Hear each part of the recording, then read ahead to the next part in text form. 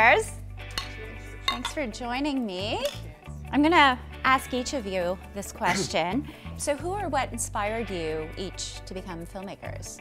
I just always liked writing down stories, and as I grew up and found different ways to tell different stories, I found that I really enjoyed the visual medium of film to tell stories, which is what I got into more into high school. And yeah, once I started making films, I thought it was a great way to express myself. And get Amazing. Yeah. All right, Alex? I don't know. I just always liked, expressing myself visually, and I went through some time as an illustrator and a comic book artist, and I love film, especially now, because the technology's sort of become caught up to the place where someone can just make their own film, pretty much, and I think that's a really powerful place to be. Lina, what about you? Well, I think I was always sort of a writer, or writing a lot and reading and all that, just growing up. And I did a English Lit and creative writing degree, but I was also an actor and still am an actor. But now it's really great to be able to combine these two sort of elements of what is in fact just storytelling. And I think being an actor already, I considered I was just part of this cog in the wheel of telling stories, and now it's been such a thrill and kind of, it's still an incredible experience to be able to see something that's you sort of imagined in your mind, and then actually have it out there and to have other people watch it as well. It's amazing, and I don't think I'll stop. Well, hopefully, knock on something. But yeah, it's a thrill. Amazing. All right. Yeah. So I suppose my parents were really inspirational, and they're both kind of very artistic. My dad's sort of like an art teacher and a potter, so he was always pushing me into kind of something artistic. And we saw like a bunch of plays. I remember, I think the first play I saw was The Diary of Anne Frank, and that actually inspired me to direct a theatre little group of The Diary of Anne Frank when I was like 18, sort of thing. And I remember being really thinking that was so great to do that. And then later on, I was given like a DVD. No, actually it wasn't DVD. It was like an old VHS back in the day of Fantasia. And sort of the old Disney movies really inspired me, because I do a lot of animation now, so that was my biggest sort of inspiration back then. So yeah, and now it's just being able to tell stories through the medium of like animation is an amazing thing for me, and you can sort of go in any direction and sort of suspend whatever reality in any way you want. Now, what do you think are some of the biggest challenges for Canadian filmmakers today? Well, I guess it's the same as any sort of filmmaking process, is getting people to believe enough in your concept to help you financially produce the thing.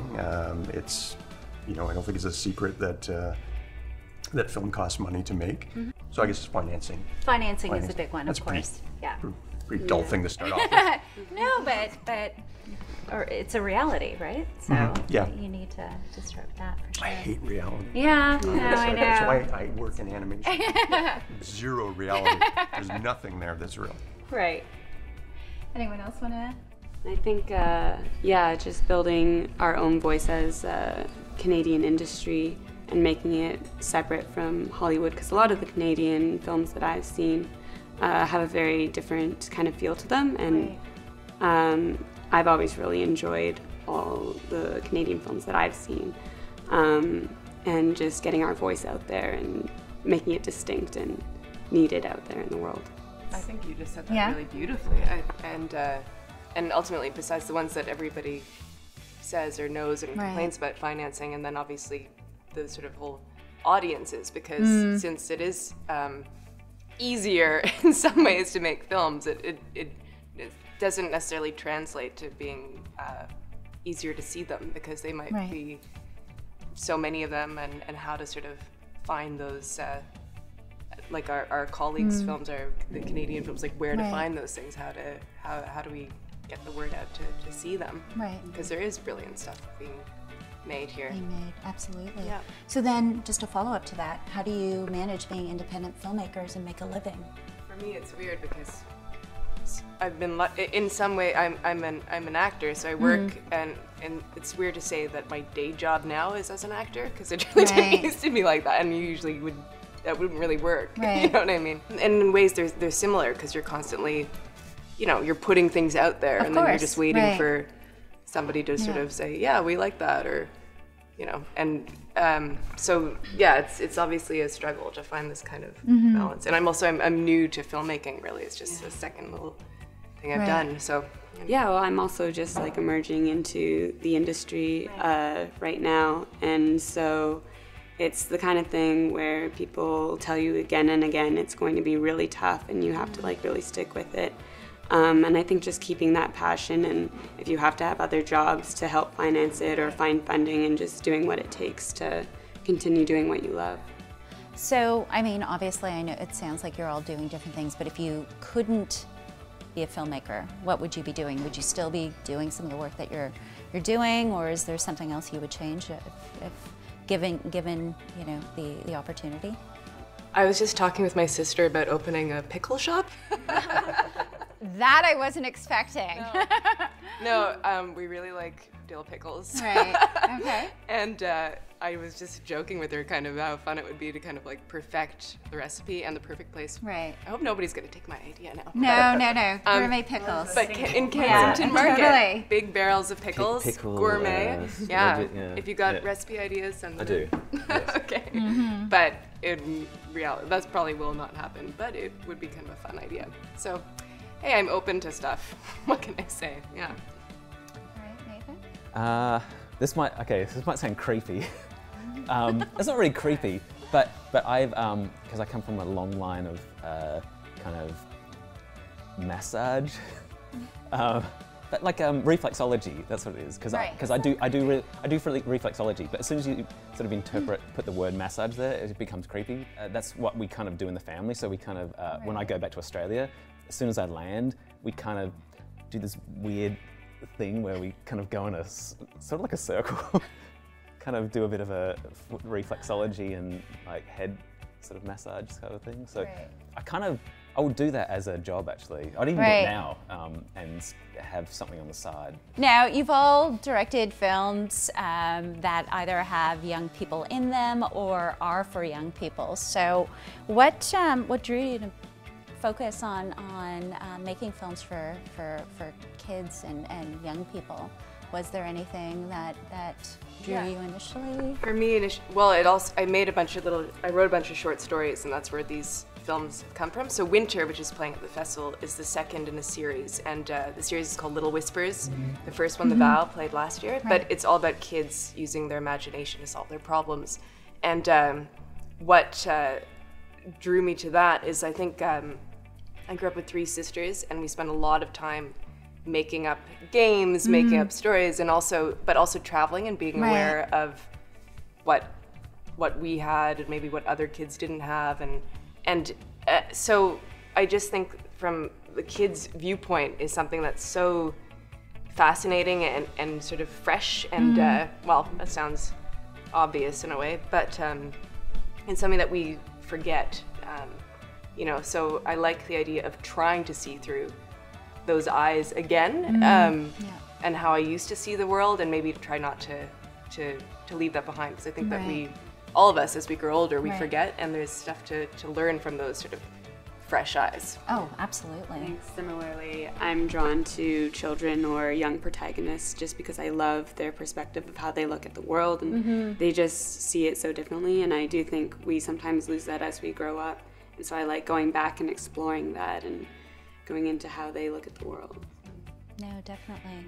It's kind of one of those weird ones where it's like, when you don't really feel like you've grown up that much yourself. So you're kind of creating stories that are very somehow personal to you, and you forget that you're maybe 40 years older than what you should have, than the actual kids that you're actually creating. But also I like the straightforward, honesty that a kid has. Like, they're not going to kind of give you some analysis that's just straightforward. Like, this is how I feel. Emotions are like very open. So I kind of like that idea that you really know how the character feels, because they're very, I don't know what the exact terminology is, sort of thing, but they're just in your face, and I like that about kids' stories, sort of thing. Yeah, they can no be. Filter. Yeah, no filter. No filter. Exactly. Yeah, absolutely. And also, imagination hasn't been necessarily deadened at that stage. Do you know what I mean? There's a sort of a thing where kids, when they're sort of especially very young, don't know necessarily the differences between reality and imagination, sort of thing. It's all kind of blurred into one. I think as adults we tend to kind of say, get real all the time, and it's like, it's a bit of a shame in some ways. Yeah. Part of the thing is, with Norma's story, it's an environmental film about climate change impact, and and so I just wanted to do something that, so later on, my kids will say, well, at least you tried doing something. Right. Yeah, so it's something for them, and something that I think when you're explaining things like that, you have to explain them to younger people as well. Give them some element of hope in it. Mm-hmm. Show them it's a problem that can be worked through, and you're dealing, as you're saying, with people with open minds, sometimes more so than the adults. And yeah, it was that was an emotional film, that one, actually. Yeah, I was like, getting all teary when I was watching that film. Yeah, I liked because I thought it was really great the way you had the, it was talking about there was some kind of quite, not sort of shocking, but she's like drinking the blood, and it's very much of the, of the land and reality. It's sort of very matter of fact, but yeah, it was a great film. Yeah. Okay, we're gonna shift gears a little. So, do you watch films mostly in a cinema, on your smartphone, the airplane, a computer screen, and does screen size matter for you when you're watching a film?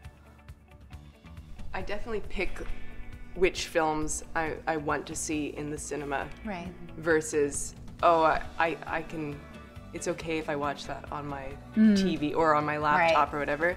I don't think I've ever actually watched, to be honest, a film, or definitely not a full-length film on my phone.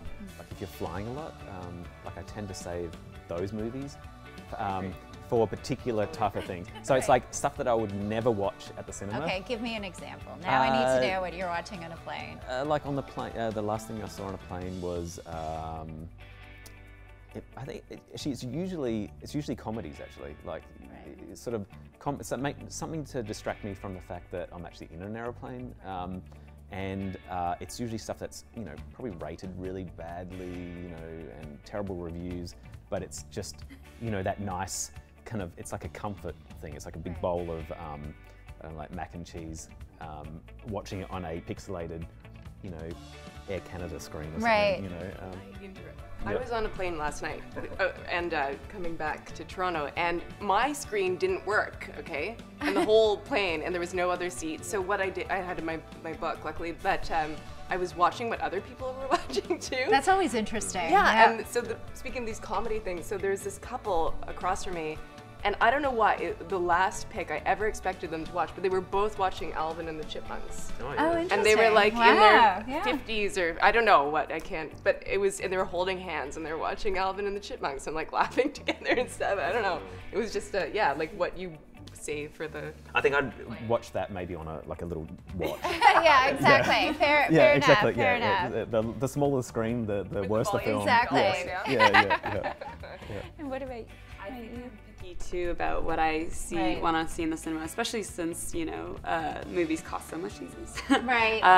But I also love seeing certain movies just like with a full audience of people there, whether it's at festival or it's opening night, for example, like Star Wars or something like that.